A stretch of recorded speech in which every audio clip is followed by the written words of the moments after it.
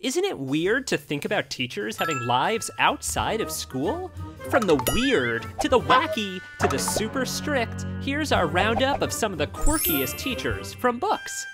Mrs. Jules from the Wayside School series by Sachar. Mrs. Jules teaches her class a lesson on how large a million is by giving them the weirdest homework assignment of them all, collecting 1,000,000 nail clippings.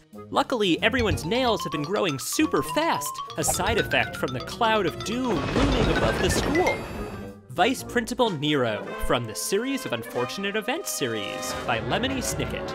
Vice Principal Nero has a reputation of being strict and cruel. He forces the students at Prufrock Preparatory School to sit through his 6-hour violin recitals every night. And let's just say, practice does not make perfect in this case. But the punishment is even worse than his playing. If you miss the performance, he'll make you buy a large bag of candy for him, and he'll eat it all in front of you. Miss Frizzle from the Magic School Bus series by Joanna.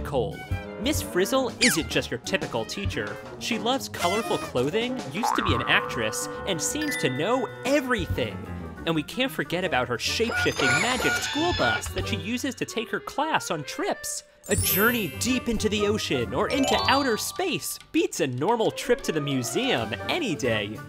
Miss Daisy from the My Weird School series by Dan Gutman. Miss Daisy definitely isn't a normal second grade teacher. She can't do math, she can't spell, and knows nothing about history. Plus, she loves bonbons way too much. But at least AJ is by her side and promises to help her get up to the second grade level this year.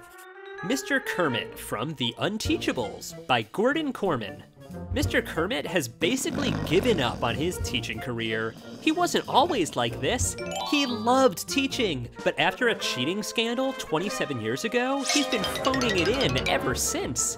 So when he's assigned to teach the Unteachables, a class of misfits, delinquents, and academic train wrecks, the kids definitely didn't expect to find a teacher with a worse attitude than they did.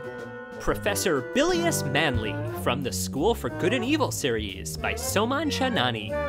The School for Evil has a unique set of required classes, including Evil 101, Uglification, taught by Professor Bilious Manley, and he believes in the power of being ugly, with one of his most powerful lessons. Being ugly means freedom. Only when you destroy who you think you are, you will be free.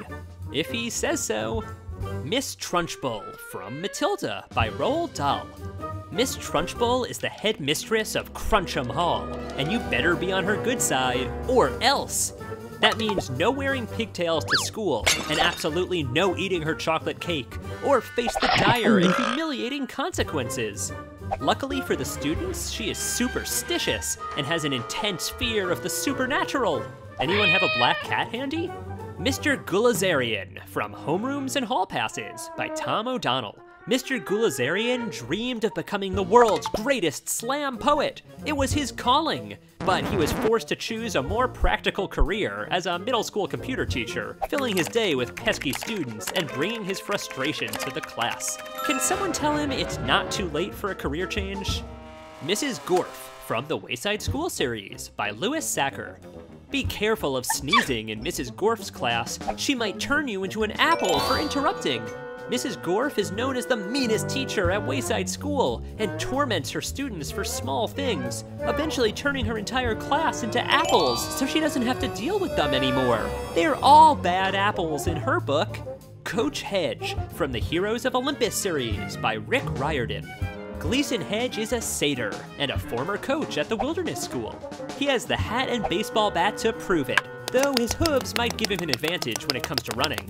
Even though he might come off a bit tough, after all, he prefers to fight rather than use nature magic like most other satyrs. He still has a soft side. You just have to look past his buffness.